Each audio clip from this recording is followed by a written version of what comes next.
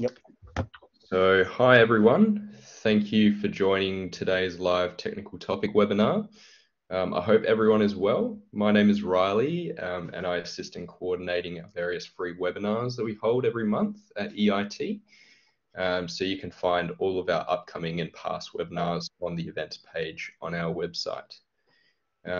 Just before we start, I'd like to run over one thing, and that's just disabling the sound and the pop-up notifications. So if you're not familiar with the webinar platform, it can be a little bit intrusive while we're trying to watch.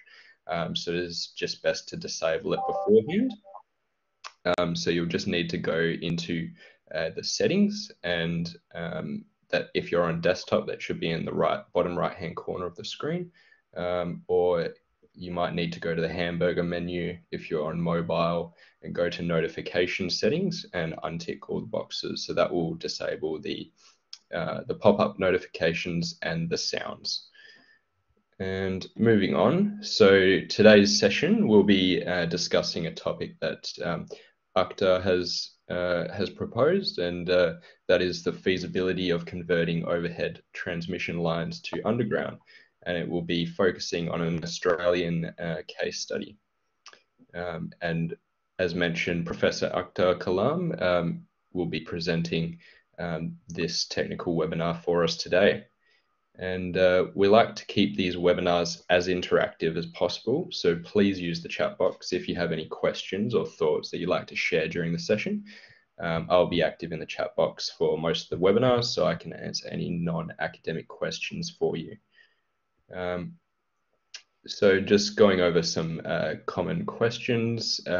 So in terms of the slides and the video recording of this webinar, everyone that is registered for this webinar will receive the slides and the video recording via email, likely in the next business day, with one or two business days. So that includes everyone that is currently in the live session now or wasn't able to make the live session today. And there is also a certificate of attendance that can be provided to attendees who request one at the end of the session. So there will be a link and a QR code provided in which will take you to a short form survey that you'll need to complete in order to receive one. So those certificates will also be sent in the next 1 to 2 business days. And just to give you a brief overview of EIT before we start today's technical webinar. So we're engineering specialist education provider. So we have a range of courses in engineering from short non-accredited courses, which we call professional certificates. And then we also have a range of accredited qualifications such as diplomas, advanced diplomas, and also in the higher education aspect, we've got undergraduate and graduate certificates, bachelor's and master's degrees, and recently a Doctor of Engineering. So all of our programs are updated regularly to stay up to date with industry, and some of our courses are also internationally accredited. You can find more details about our accreditation on our website.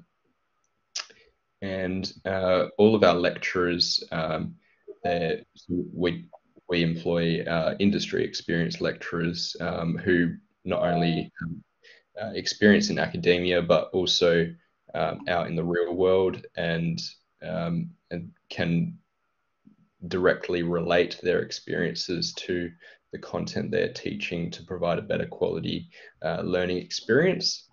And we have a unique delivery model, such as these live webinars. If you're studying online with us, you'll be in webinar platforms such as these, and we also have state-of-the-art technologies such as workshops, remote laboratories, and simulation software to cover the practical learning side of things.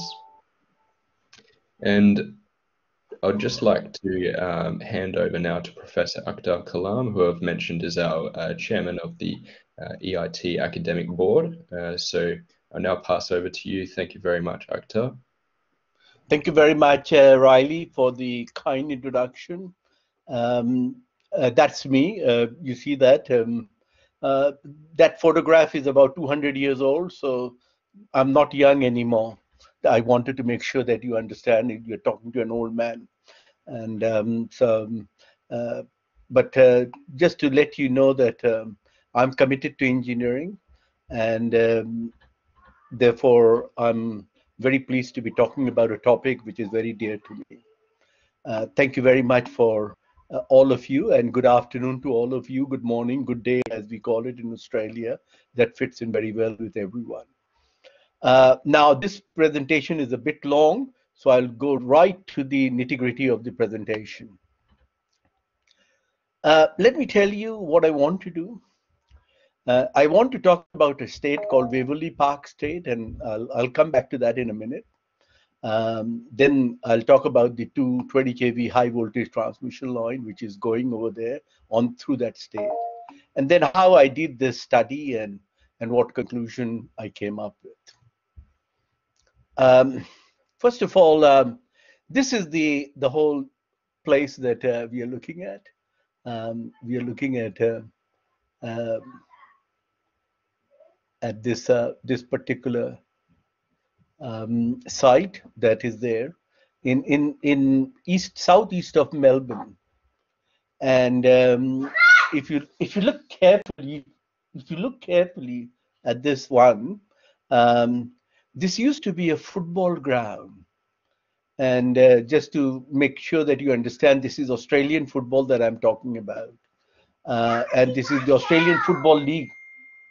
Australian Football League is a biblical type of thing in Australia, and very important that you realize that. But this particular thing had a 530 meters of overhead line that goes through that state, and I'll show you how the football ground looks like. This is how the football ground was, and these were all the stadiums that is there, all the stands. It's a huge football ground. It could take about 70 to 80,000 people in there. And we changed that to, we went to the Melbourne Cricket Ground in the city, and that was sold. That estate was sold, and that's why it used to be called Waverley Football Ground. It became Waverley Park Estate. One of the reasons that it was sold was to earn revenue for the government. Because the football ground was relocated, and it was a prime estate, and therefore it was sold to the highest bidder, and the builder who bought it was Mirvac. Mirvac happens to be the largest construction company in Australia, and they're very powerful and very strong builder. And one of the clause in the contract sale was that they will put this overhead line underground. And when this sold, it was sold in various sections. And where the overhead line was there, it was sold in the last section. Unfortunately or fortunately, whatever happened, the underground cabling was not done, and there was a breach of trust from the builder to the government. The state government changed hand from one government to the other. The present opposition party leader was then the planning minister. His name is Matthew Guys. And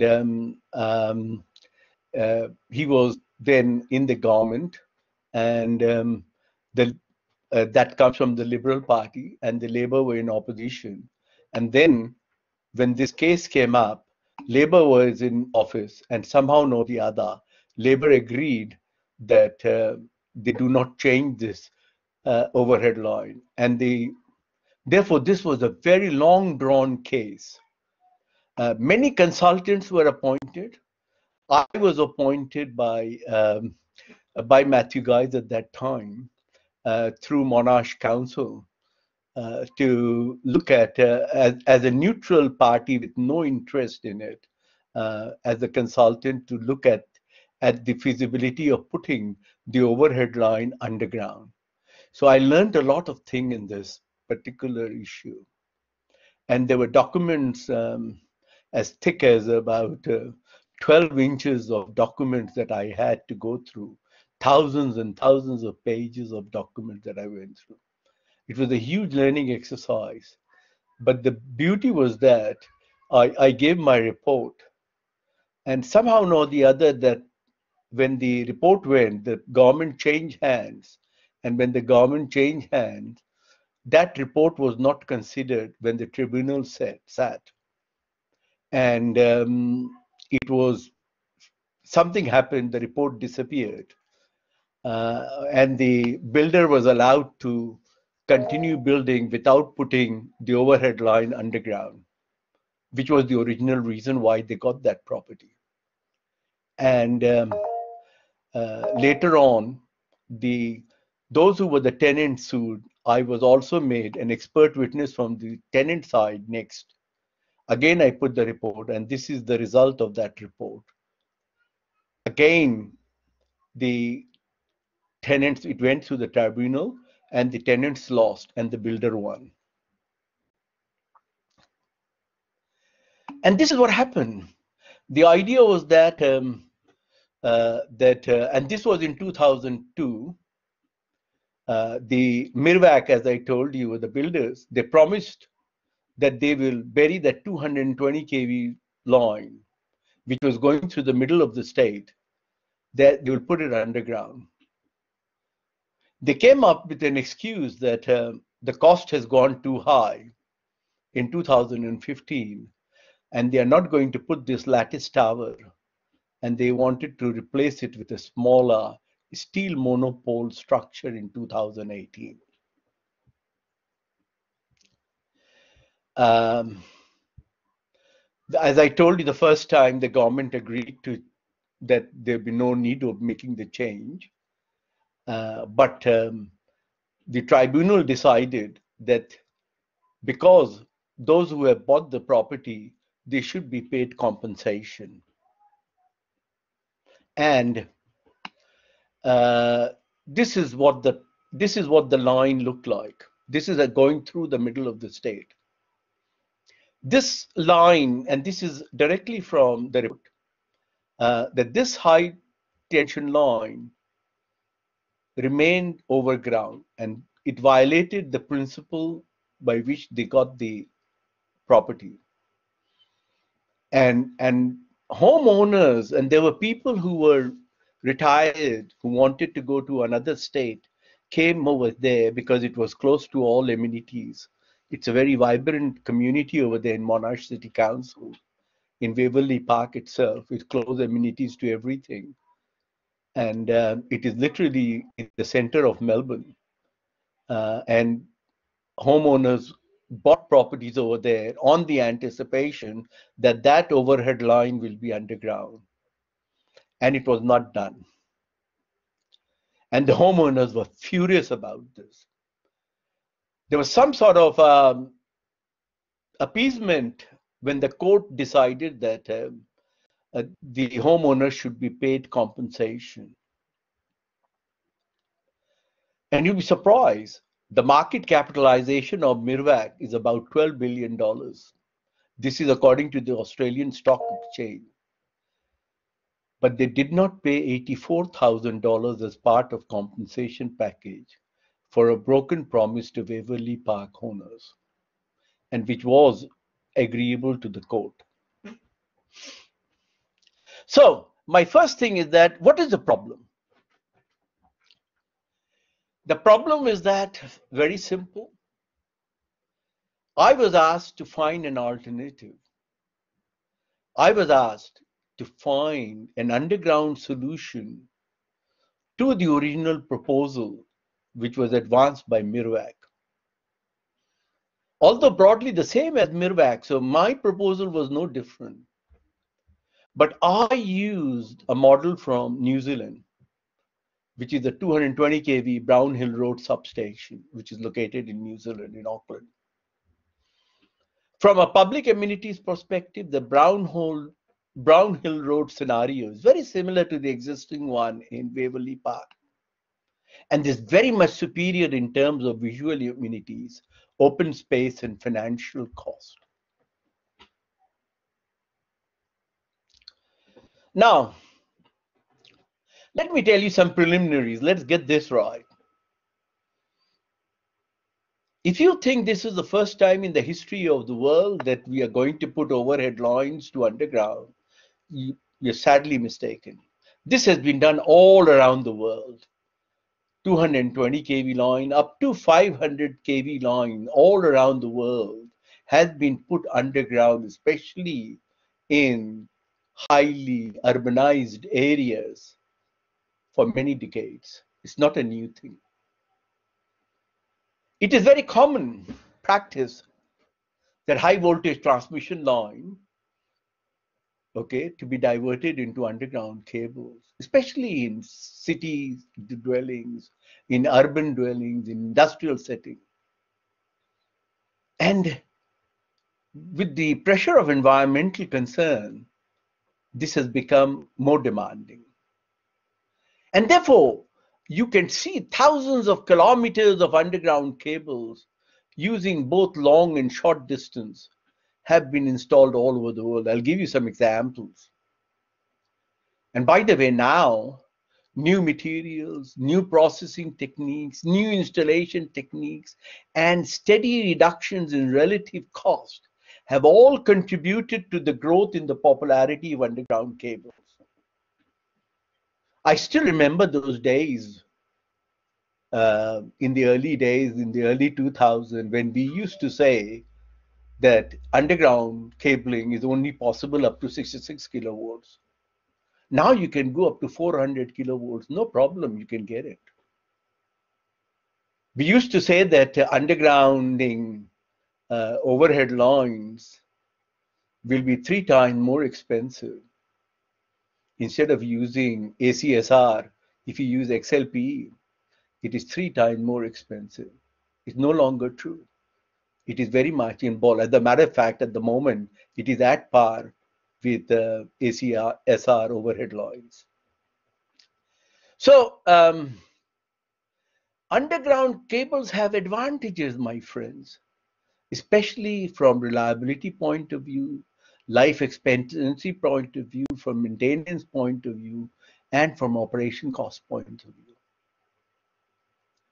So if you look at a specific situation and at social context, either tower mounted terminations or practical transition enclosures, it can be done. You can put 220 kV overhead line underground with least visual amenity impact.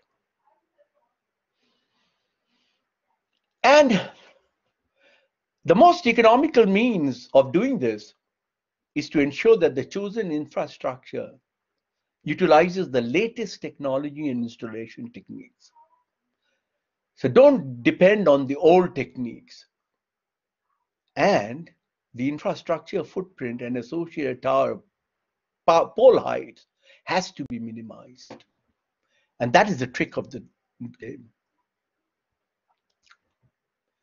Now, the question is that what technology is available? I told you that now the technology is very well advanced. Even at that time, when we're talking about 2012, 2018, at that time also, okay, economic considerations were not that difficult. And you will find that overhead lines and underground cables were not much difference from economical point of view. And if someone tells me that EHV underground cable systems were not there, I'm sorry to say, has been there for quite a bit of time. Naturally, there has been some restrictions in providing interconnection between overhead transmission lines and specified location within cities, urban and industrial areas. In fact, wherever the environmental concerns were there, underground cable came very well in advance, especially when you wanted to improve your transmission network. And in many countries, thousands of kilometers of underground high voltage and EHV cables already exist. And these are anything between 2 to 20 kilometers. You remember, I was talking about 520 meters only. So it is well within that range between 2 to 20 kilometers. Today, I can tell you right now that we have got many underground and subsea cable, which is between 50 to 150 kilometers in length. Naturally, you have to consider special factors whilst when you are designing these of links compared to normal consideration, which is associated with shorter links.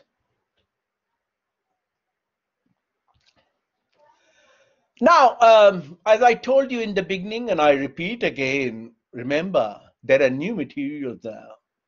Processing technology has improved dramatically.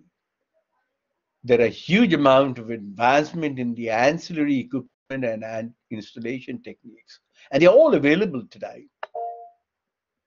And they can overcome many of the problems of where people talk about capacitance and dielectric losses, relatively low current rating compared to overhead line, to such an extent that constraint on maximum length and power transfer have become less important than what it was thought previously.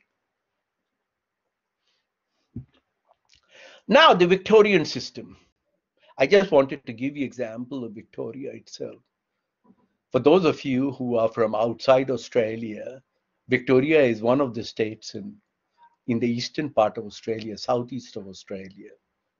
It's a small state compared to New South Wales and Queensland.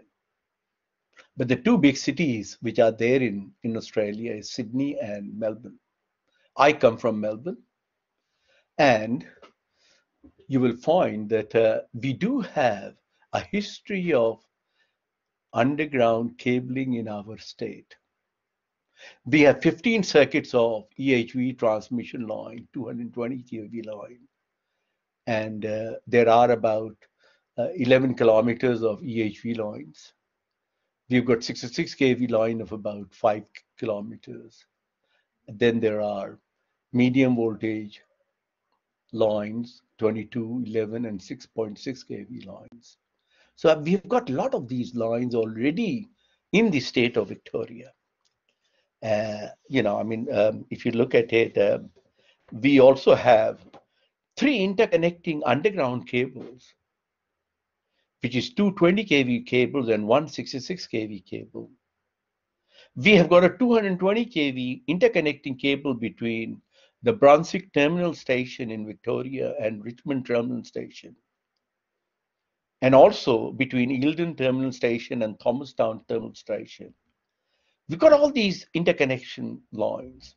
We have got a 66 kV interconnecting cable operating between Loy Yang Substation and Loy Yang South Substation. This type of cable incorporates sectionalized joints and an associated metallic sheet cross-bonding system at the centrally located joint bay. All these 3 interconnecting cables use a single core construction. The 220 kV Brunswick to Richmond cable is XLPE insulated, whereas the other 2 cables are paper or oil insulated. There are approximately 172 station cables installed within various terminal stations throughout my state in Victoria. These are all single length cables that has no joints and are typically but not solely single core construction with a dispersion of XLPE or paper or oil insulation material. So it is not something which is absolutely new. We already have it. And this is the type of cables. And as I told you, if you look at the summary of the cable that we have already, you would find EHV cable makes up to about 49% of the cable population. 24% are high voltage cable and 27% are medium voltage power cable. So we all have a history. Now comes, look at the one that has been illustrated very nicely by the Canadian website Rita, which lists examples of many successful very 400 kV and 500 kV lines, which are in existence in Asia, Europe, and the Middle East. And these are the 400 kV cable that you can see. You find that in 1980, there was a total of 1,400 kilometers of cable in 17 countries, which included Australia, Austria, Belgium, Denmark, Finland, France, Germany, Greece, Ireland, Italy, Japan, Netherlands, Portugal, South Korea, Spain, Sweden, and UK. Individual projects were from zero point 0.4 to 44 kilometer length, and from 63 to 500 kV in force. There are hundreds of other examples from around the world of successfully buried high voltage power line. So we are not the first one to do it. Other parts of the world have been doing. Look at all the 400 and 500 kV lines in China, Russia, Sudan, Egypt, Colombia. And these have been there progressively. Look at the year, anything from 1999 to 2011. So we've got a lot of examples of such type of cables. So we were not doing rocket science. Now coming to the ability of 220 kV high voltage power lines as of 2012. Remember, this Waverley Park had 220 kV overhead line, and you cannot deny the fact that transmission line up to 500 kV has been diverted underground in many countries. And I've told you, I've given you the Rita website. And the Rita website says, the fact is there are thousands of examples of successfully buried 240 kV transmission lines and lines of low voltage.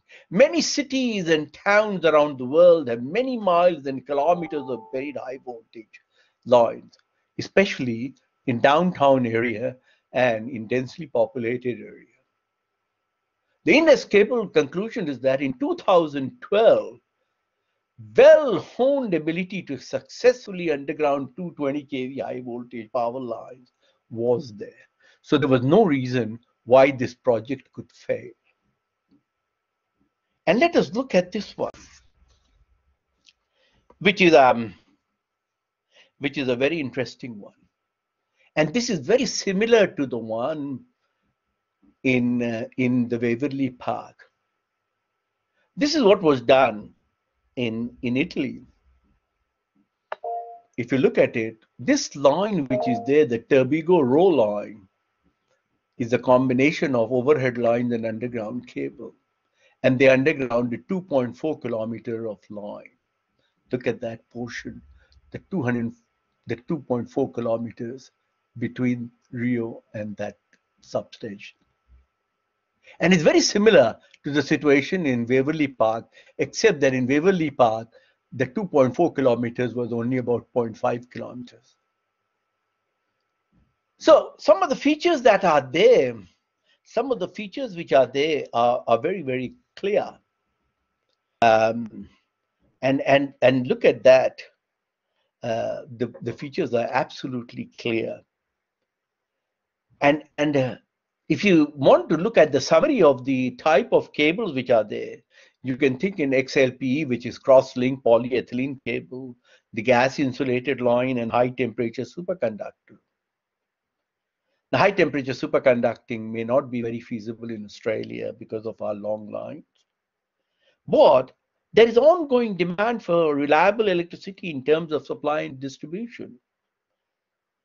Underground cable utilizing XLPE have the potential to reduce outages, the maintenance cost, and transmission losses in the best and the most effective, environmentally friendly way possible.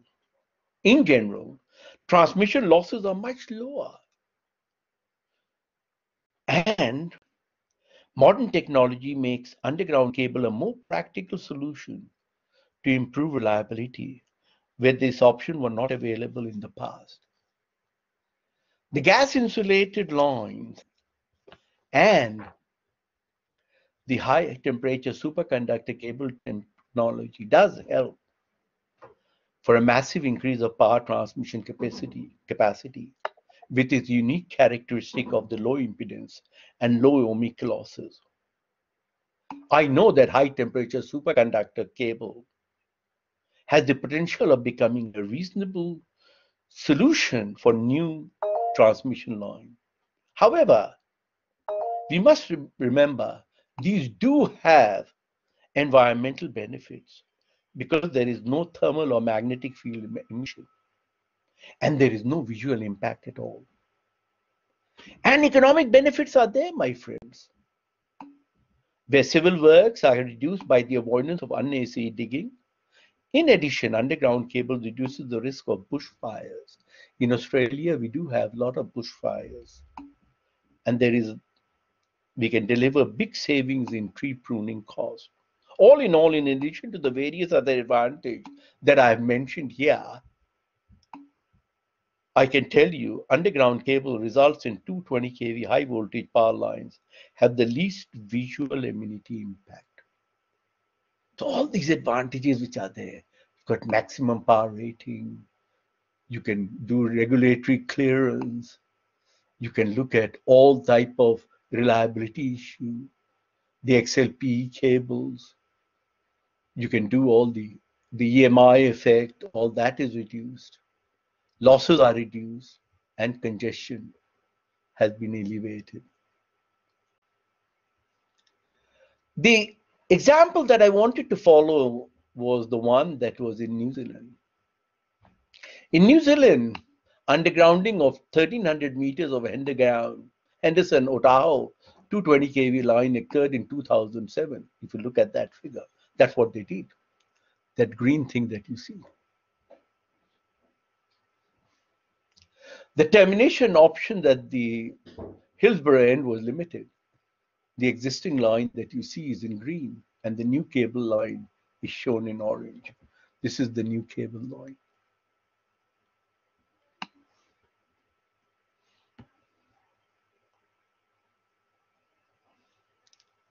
Now, let me show you what Mirvac proposed. Let me show you what Mirvac proposed. Mirvac, the builders, they proposed two transition enclosures, one at each end of the Waverley Park.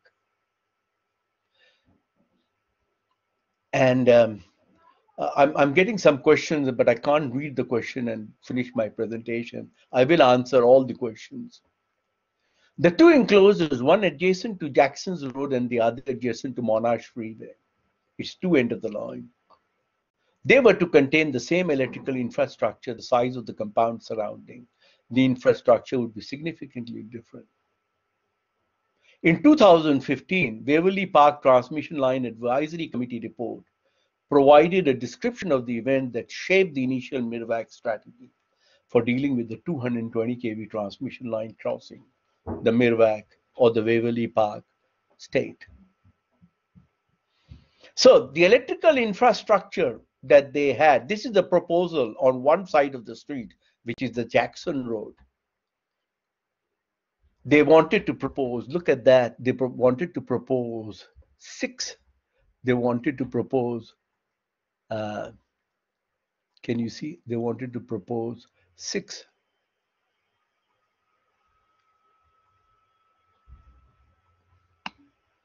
They wanted to propose six. That's what they wanted to do. They wanted to do that six. Six staggered height poles that were going to have anything between 17 meters, 22.1 meters, and 30 meters. And the footprint was about 4,600 square meters. And on the Monash Freeway transmission other side, they proposed to have again six staggered height poles, 17 meters, 22.1 meters, and 30 meters. having a footprint of 8,700 square meters. So that was on the other side. Now, look at some of the things which has been done before. Look at the one in Barajas Airport in Spain. That's a termination station system of a 220 kV cable. Look at what has happened of 245 kV in Canadian highway. And so it's not something, this is rocket science that's done for the first time. So Mirvac proposed, as I told you, they needed a large compound. On one side was 4,600 square meters, on the other side was 8,700 square meters. And they wanted 6 staggered height poles, 17, 22.1, and 30 meters each. However, a more practical one I found was in New Zealand. And the owner was Transpower New Zealand. And there was a Transpower New Zealand was the owner. And they looked at that station that I was telling you about right in the beginning, the Brown Hill. Yes, someone asked about cost. I will come about the cost in a minute, please. Give me some time.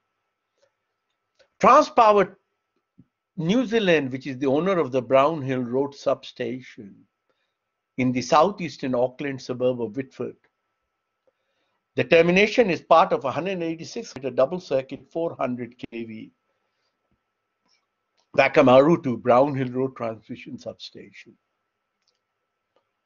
The line, which is predominantly an overhead cable, currently operates at 220 kV, but will be upgraded to 400 kV by 2030. The underground cable has a length of 11 kilometers and runs from Brown Hill Road to Pakuranga substation in eastern Auckland. The Brown Hill Road station was commissioned in 2012.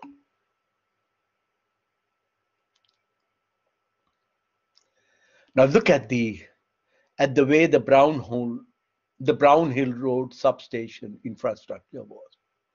It consisted of 4 poles. Remember that I was talking about 6 poles, which was what was suggested by Mirvac. Each of them had a uniform height of 20 meters. Mirvac had 17 meters, 22 meters, and 30 meters. Mirvac had a footprint of from 4,600 square meter to 8,400 square meters. The Brown Hill one has 1,709 square meters. Only 25% was the footprint of the Brown Hill Road substation. If you look at the aerial view, and you can see the size of the enclosure footprint and how it is contained within that compound. This is the conduit insulator that has been used over there. These are the NCIT, which has been used again, which is a non-conventional instrument transformer that has been used. This is the type. Look at the surrounding. Look at the green surrounding. They have kept the environment intact.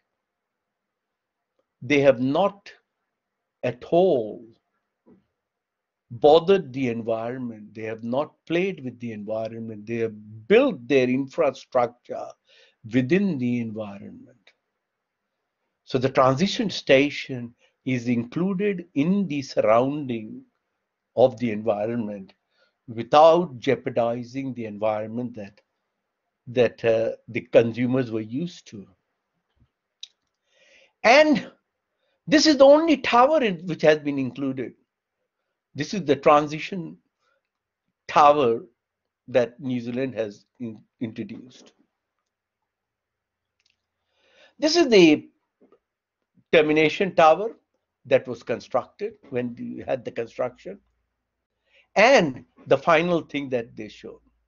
And if you look carefully, of this, as I told you, the Mirvac had 17 meters, 22.1 meter, and 30 meters. There were 6 staggered ones. In Jackson Road, it was 4,600 square meter of footprint. In Monash Freeway, it was 8,700 square meters. And do you know, at 2012, in order to build this 2 transition station, Mirvac did the sum and they came up with around $10 million at that time. This is what the Monash Freeway end looked like according to Mirvac's proposal. And look at the Brownhill one. Look at the comparison between the two. This is the one which is the Mirvac proposal, and look at the one look at how small the picture is. The size, the footprint is much smaller than that of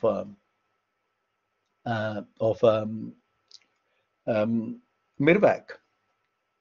As I told you, they only had 4 uniform poles per enclosure, and the height of the pole was only 20 meters, and the footprint is only 1,709 square meters. And they had a lot less financial cost. If you look at the Brownhill site, and if you had the aerial view of that, you would find that they used the high pressure fluid-filled pipe system, which is a pressurizing plant maintaining fluid pressure in the pipe. The number of pressurizing plant depends on the length of the underground, and this can be located within the substation. It included a reservoir that holds a reserve fluid, and they had a high pressure gas filled system which does not use a pressurizing plant but rather a regulating and nitrogen cylinder. They use a regulator and nitrogen cylinder. These are in gas cabinet that contains high pressure and low pressure alarms and a regulator. The XLPE system does not require any pressurization facilities. At 400 and 500 kV, the size and weight of terminations and the necessary clearances dictate the use of separate high security transition compound on the ground. The compound can require an area of 2,500 square meters, depending on the power level and the amount of equipment installed. The overhead line tower of this location is more substantial because of the line termination at this point, and hence the mechanical forces on the tower are unbalanced. This is the 400 kV transition compound, a classical example. This is what was proposed. Look at that. This is my proposal to put this. Can you see that yellow line? To put that underground. So those properties which were in close proximity to this one are going to be impacted if that overhead line, which is that yellow line, remains overground. So now let me look at the cost to underground the high voltage power line. And remember, I'm talking about 2012. And then the second time I did was in 2016. And I suggested 2 solutions. And I suggested solutions which were alternative to the proposal that Mirvac claimed would be needed. Specifically, I suggested that let's have tower-mounted termination and let's have a more practical transition enclosures. And the proposals were advanced as a direct rebuttal to an incorrect observation made by the Waverley Park Transmission Line Advisory Committee. And this was the minister at that time, who I told you, the opposition leader today in the state government of Victoria, the Honorable Matthew Guy. And they said the transmission enclosures were first mentioned in 2001 and has been a subject of discussion, analysis, estimation, and reporting from a number of engineering firms. And the main transmission company, which is the AusNet service, have been involved in such discussion from the start. So it's not that they have not involved. The committee was satisfied that the transmission enclosure as they are currently configured are the most appropriate engineering solution if the underground option is to proceed. And that if any other viable options have been available, they would have been presented by now. As I told you, I put my report, and that report was not put to the committee or the tribunal. However, and even though the 220 kV transmission line lend themselves to tower mounted termination, this is not the preferred solution for purposes of current witness statement. Instead, the preferred solution for Waverley Park is a more practical transition enclosure model on the Brown Hill Road substation, which is there in New Zealand. And my preference was threefold. It was practical, and our surrounding was very, very similar, geographically, regionally, etc., with New Zealand. And it has been implemented in Europe and North America. You'll be surprised. And someone asked the question about the financial. The financial was a lot lower than what Mirvac was talking about. And from a public amenity point of view, the Brown Hole Road scenario is very similar to that existing on the Waverley Park state. So there's no difference at all between the one which is there in New Zealand and the Waverley Park estate. Now I want to do the comparison. Remember, Mirvac suggested 8,700 square meters of footprint on the Monash Freeway side. On the Jackson Road side, they suggested 4,600 meters square. They had 6 staggered poles, 17 meters, 22.1 meters, and 30 meters. The preferred alternative solution that I suggested was to construct 2 transition stations in the same location that Mirvac had suggested. But I modeled it on Brown Hill Road substation in Auckland. And my substation, which was there, my footprint that I had on both the side, whether it was in Jackson's Road side or Monash Freeway Road side, compared to 8,700 square meters and 4,600 square meters, it was just 1,709 square meters. Roughly about a third of Jackson's Road side and a sixth of Monash Freeway side.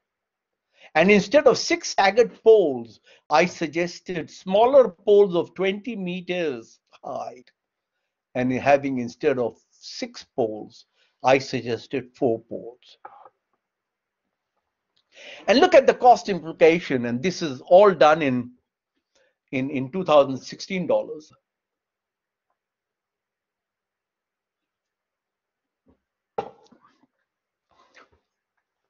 Now let me look at some of the solutions and look at that carefully, because I've done it in various periods. And on my left-hand side, I've got Mirvac solution. On my right-hand side, I've got my solution, which I'm calling the alternate solution. And I'm looking for 2 times in 2012 and 2016. In 2012 is 5th of October. In 2016, it's 5th November. Monash line deviation, according to Mirvac solution, would have cost about $1.15 million in 2012. In 2016, it would cost about $1.24 million. According to me, in 2012, it should not be more than $1 million.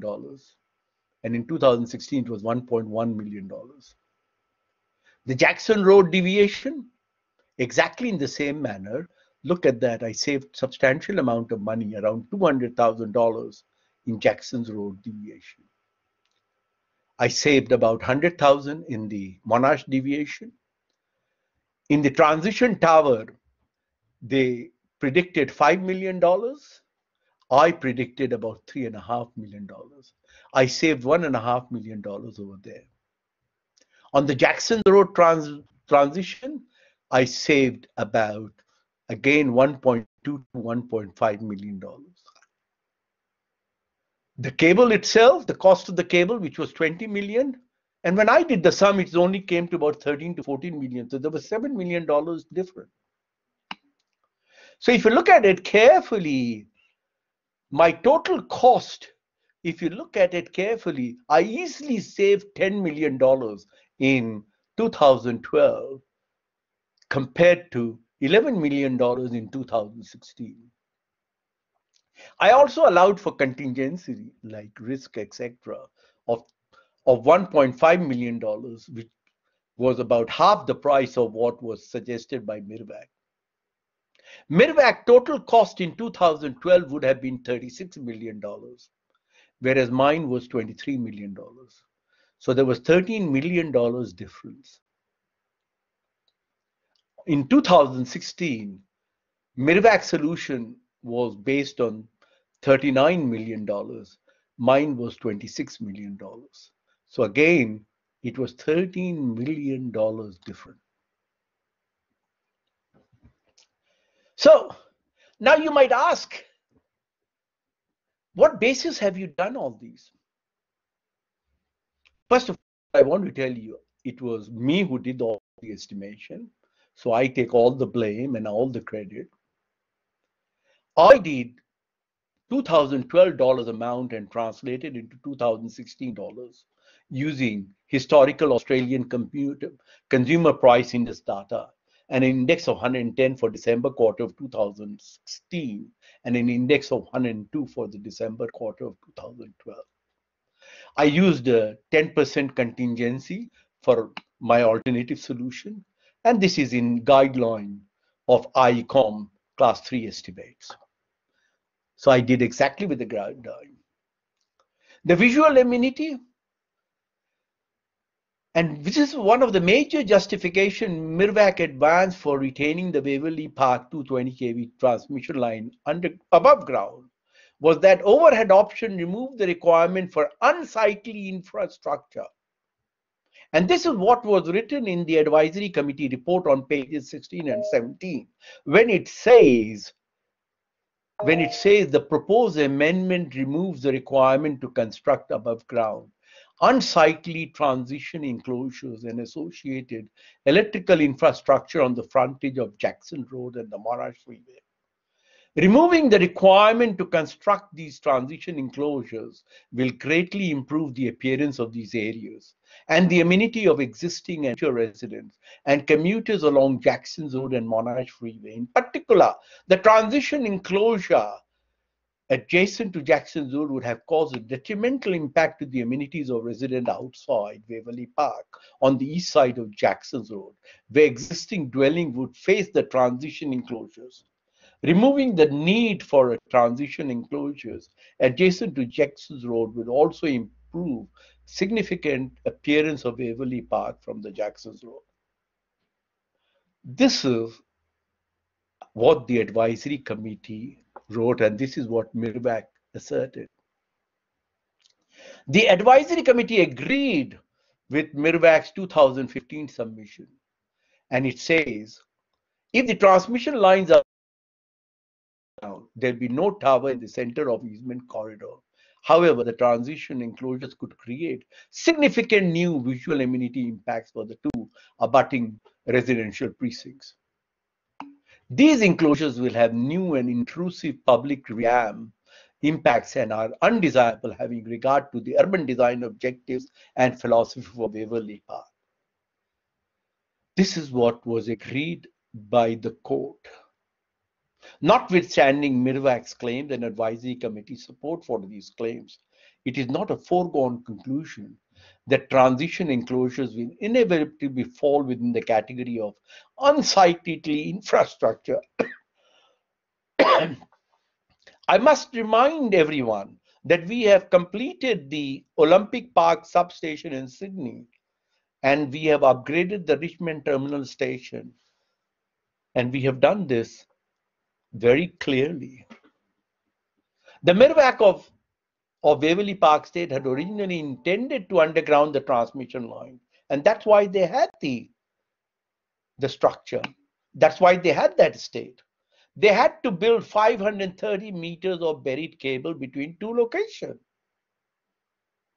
But because of the fact of saving money, Mirvac proposal was ultimately abandoned.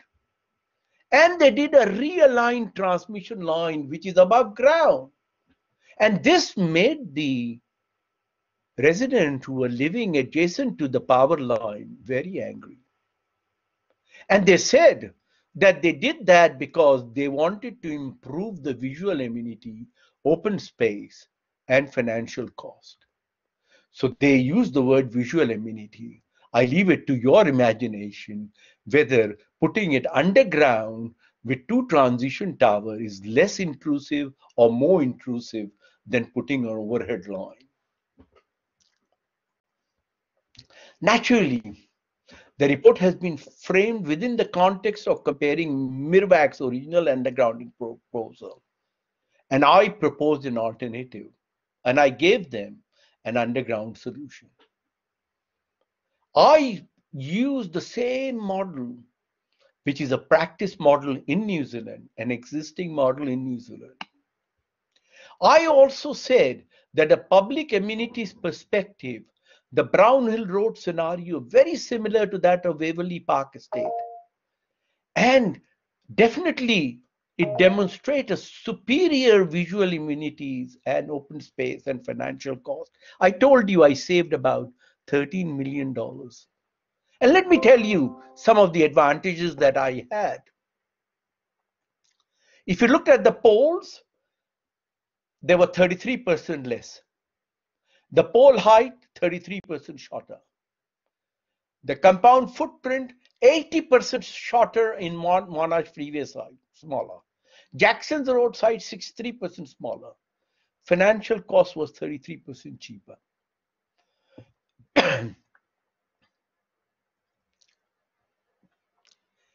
And therefore, I rest my case to you. I rest my case to you to tell you that, my friends, it is not what is there. It is at the end who wins the case.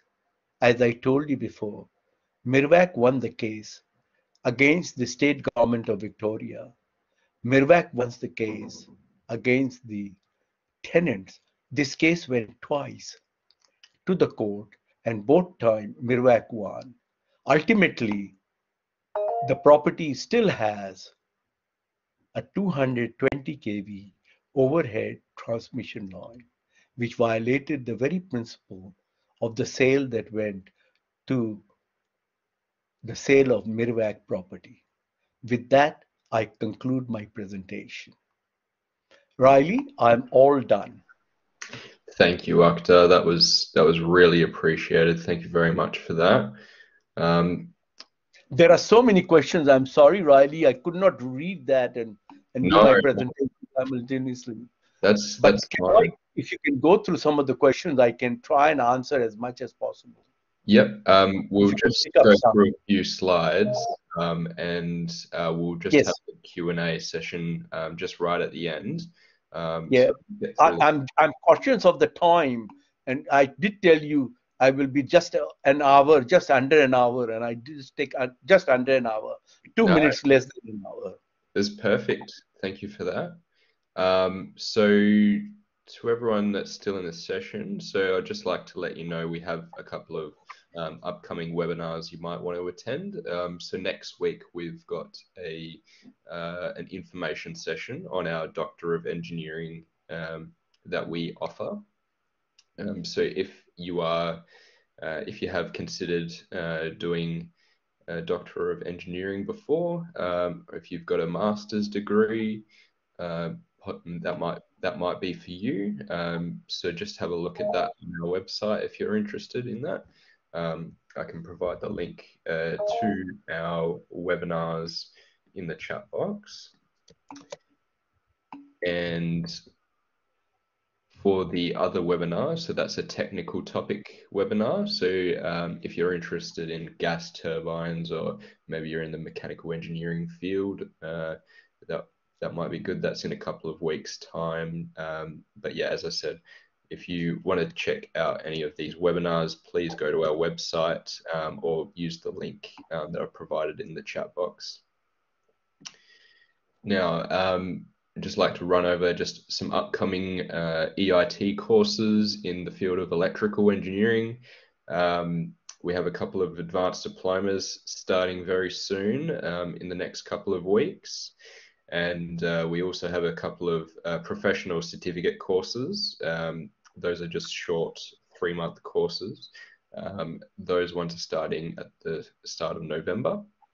And then early next year, we have our higher education program starting. So we've got graduate certificates, master's and bachelor's degrees starting in January online. And then we also have on-campus programs for Australia that are starting in February. So just have a look on our website if you're interested in that. And also our sister company, IDC Technologies, is running a virtual conference, a half-day virtual conference on the 7th of October.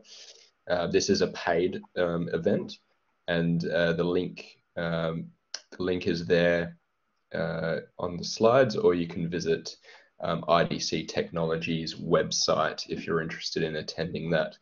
Professor Akhtar Kalam will also be in that conference among other presenters. So have a look at that if you're interested. And for the certificate of attendance for this session, now just put that on the screen. So if you have your smartphone there, you can scan the QR code on the screen, and that will take you to a short form or survey in which you'll need to complete in order to receive your certificate attendance for this session. We'll also provide the link in the chat box right now. So that link will take you to the short form or survey I just mentioned. And once you complete that form, certificate of attendances will be sent out in the next 1 to 2 business days. And finally, we'll just do a quick Q&A session. So it looks like most people are still in the session, so that's great. If anyone does have any technical questions for Professor Akhtar Kalam, or just general questions for me, just pop them in the chat box, and we'll try and answer them for you while we're still live. But otherwise, if you need to go, or you don't have any questions for today, then thanks for attending, and all of our contact details are on the screen there if you wish to contact us. Steve, everyone registered for this webinar will receive a copy of the presentation slides and the link to the video recording via email in the next 1 to 2 business days. So yeah, as I said, if anyone has any technical questions or general questions for either Akhtar or myself, please just post them in the chat box, and we'll try and answer them for you.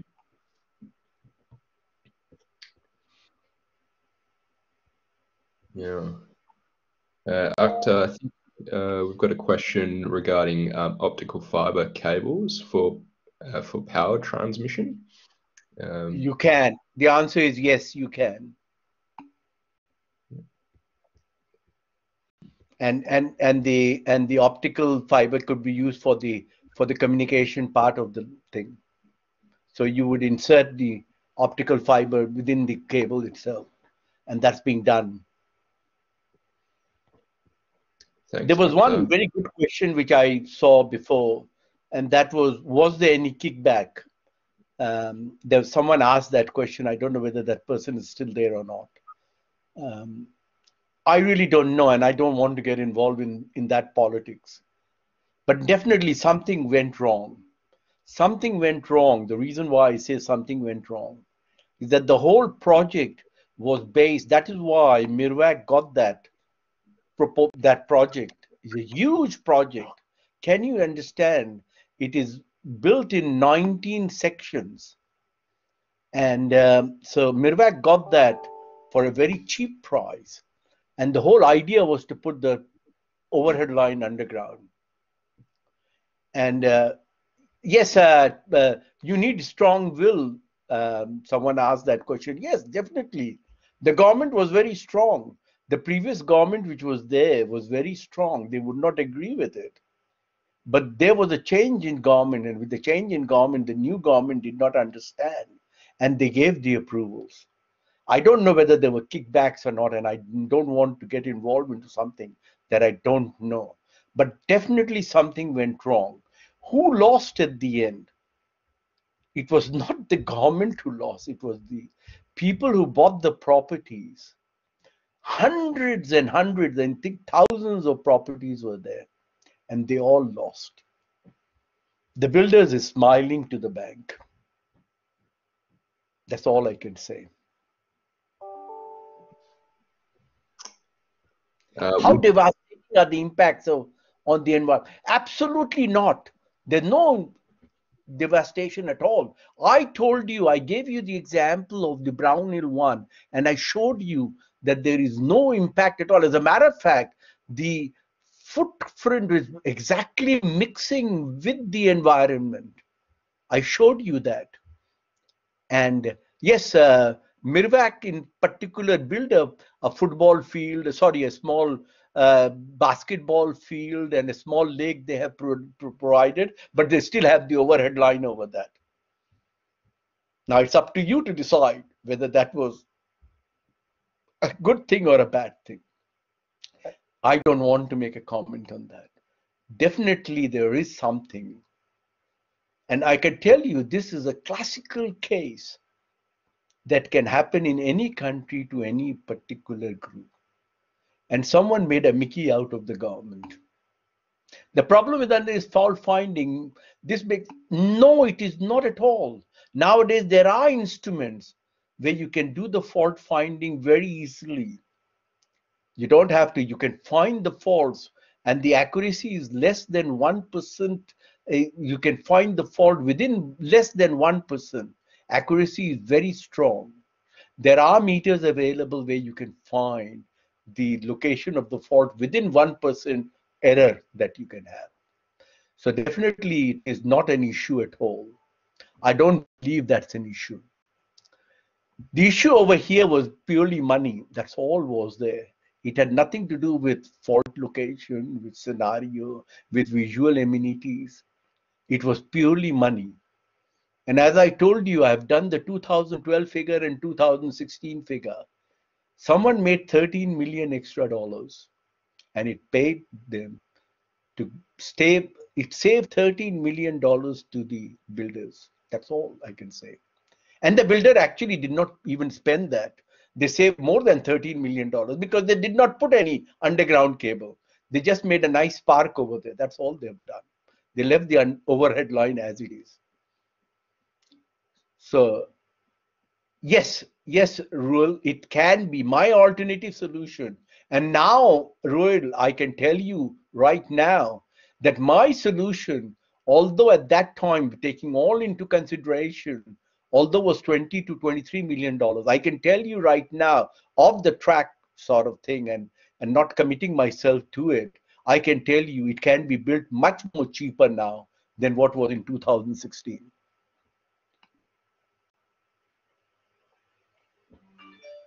There is no issue of maintenance in underground cable. In Australia, we have a nice saying, anything underground that you can't see, there's no problem. Isn't the overhead line a hazard to the... Yes, it is. Mangani, it is. It is a hazard. That is why the government wanted that overhead line to be underground. That was the whole idea behind it. That is why they got the price so cheap. That was the whole idea behind it. Mangani, I mean, that was exactly what was the issue.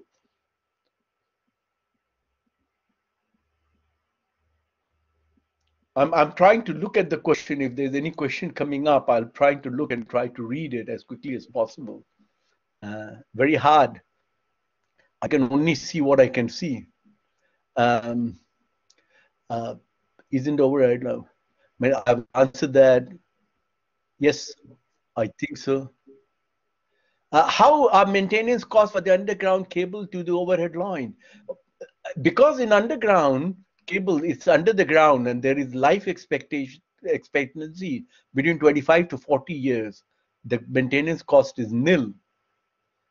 How devastating are the impacts of an underground EHV cable fault on the environment? Not at all.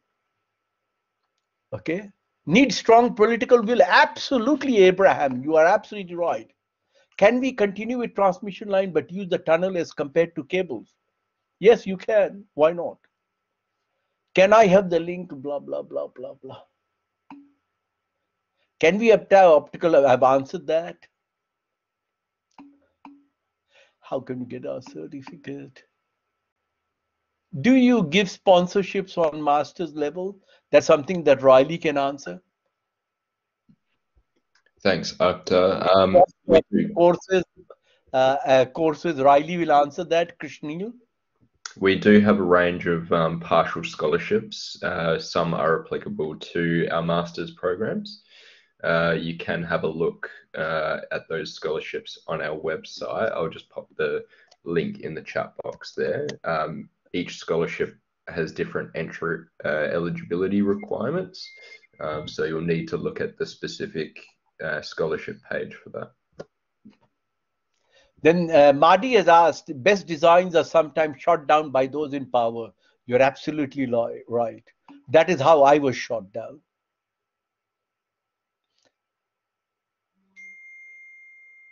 How devastating impact of underground on the environment? I told you there is no impact at all. As a matter of fact, that's the best solution. It solves most of the impact of the population. I suspect there were some kickbacks. I don't believe there were some kickbacks. There were huge kickbacks. I'm structured with them, enjoying it. Thank you very much for enjoying electrical engineering, Lamoti.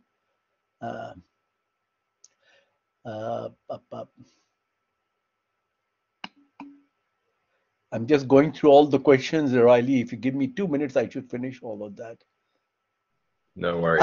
The solution was not adopted. I'm telling you right now. The first time when I gave the solution, it was hidden under the cover. Second time there was a settlement in which the Mirwak was supposed to pay $84,000 to those who are in household people.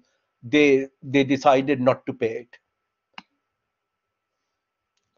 Then there's a long one. The overhead system is much more flexible than the blah, blah, blah, blah, blah, blah, blah. Yes, you can, Mivila, you can do that. But underground cable is more appealing in an urbanized environment. I was talking about an urbanized environment. I don't think in Australia in particular, we can make all overhead lines underground because we've got a huge country. There's 9,000 kilometers of overhead line. I've done one study of converting all our overhead line into underground cable. It costs us $20 billion. And it's not possible. Excavation will be once, of course, unlikely. Yeah, absolutely. Is it possible to use aluminum more than the copper? We do use aluminum. Rina, we do use aluminum. That's why I use the word ACSR. It's aluminum conductor, which is steel reinforced, which is used for our overhead line. We do use aluminum. No, I don't think so. The excavation, these are now machineries and these are all in existence. The only problem is traffic. The traffic will be a problem. Less resistance, higher current, blah, blah, blah, blah. And yep, that's right. There will be a link to short form. Kindly request a certificate.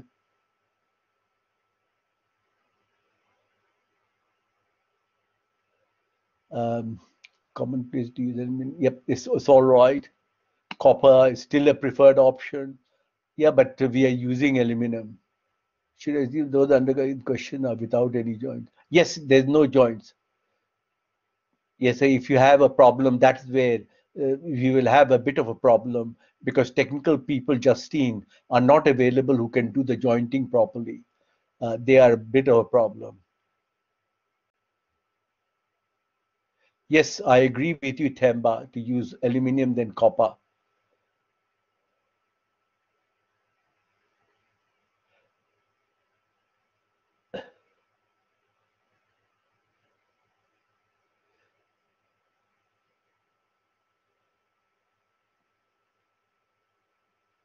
I don't know why, Peter, the audio was breaking.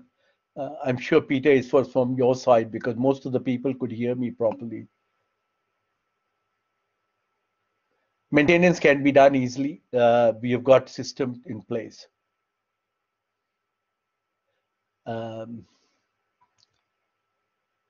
yes, yes, it is easier to do overhead lines, but the challenge is overhead lines because of the visual amenities will not be accepted in an urban environment.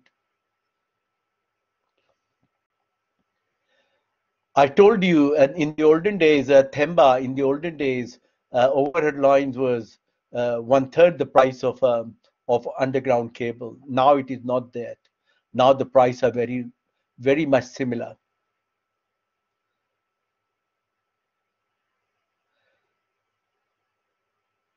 Yes, it was never joined, Themba.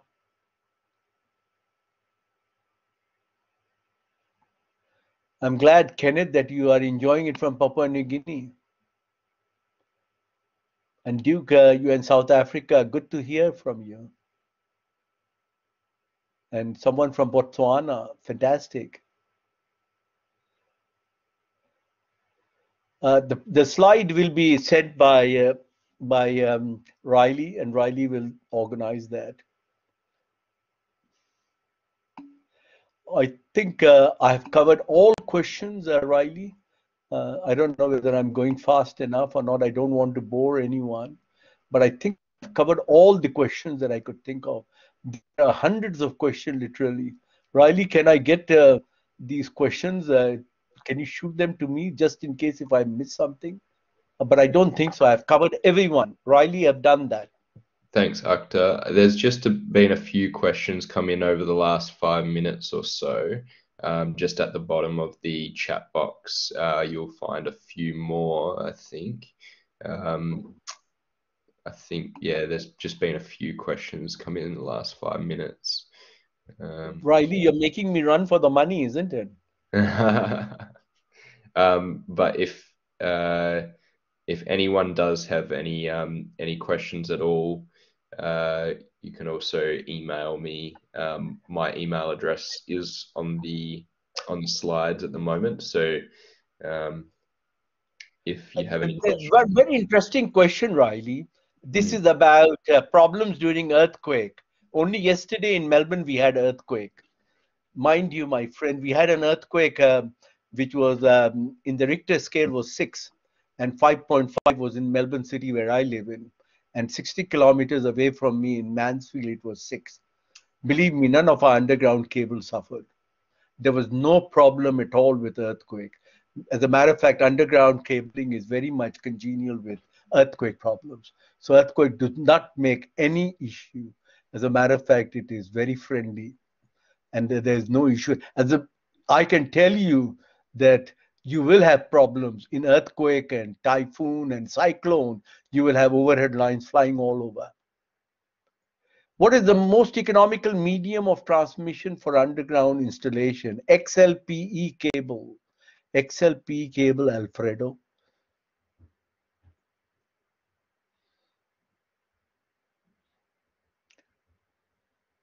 In underground cable, sectionalization can be achieved on different sections. You can work on it. Thank you very much, Mohammed Abu Bakr, that you're working in 222 kV structure. I hope this was of some use. Monopole line, north-south, the Monash Freeway were your solution. Yes. Yes, Billy. Darian said their current projects contribute where there are serious environments for overhead lines. Like, yes, exactly right, Darren. There's huge problem, and in particular in the rural area, you have got swear line. You know that swear line is single wire earth return line in country Victoria. We are very good at that, but they are becoming an issue nowadays. And I think We have to look seriously at some other solution.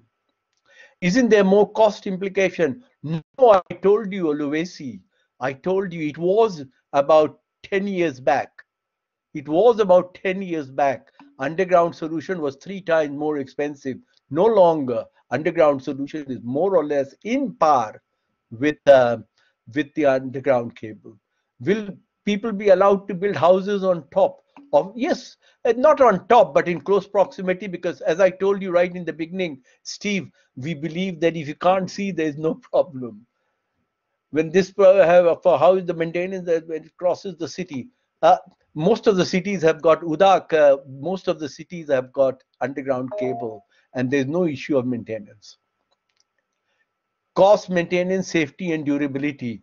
Cost similar, maintenance lot lower because the impact is not the impact of faults, etc. a lot lower. Safety is much better. Durability is much longer than overhead line. The life of overhead line is 25 to 30 years, whereas the life of overhead underground cable is 40 years. Will people be allowed to build houses? Yes, I've answered all that question. Thanks, Akhtar. I think you've answered all the questions, or most of the questions anyway, in the session. I believe that's all we have time for, everyone. So thank you very much for attending today. As I said, if anyone wants to contact us, please refer to the contact details on the screen. But otherwise, have a great rest of your day wherever you are. And thank you very much. And thanks, Professor Akhtar Kalam. That was a great presentation. Thank you very much. Thank you very much for having us, and it has been great talking to you. And again, I think next week I'm giving that presentation jointly with Dr. Alizadeh. I Yeah, hope it's still there.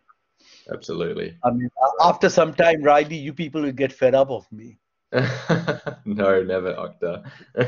Thank you very much. Bye bye. All right, take it easy. Bye-bye. Take it easy. Take care.